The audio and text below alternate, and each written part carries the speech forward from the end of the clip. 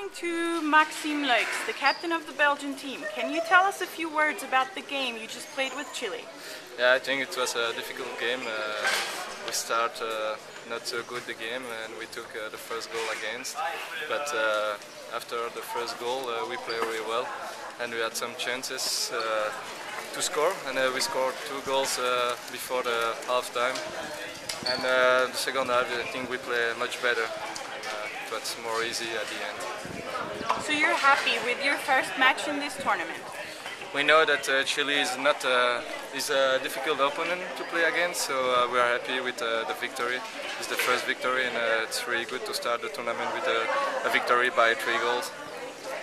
And your expectations for the tournament? It will be a difficult tournament. I think there is 3 or 4 teams who are really strong.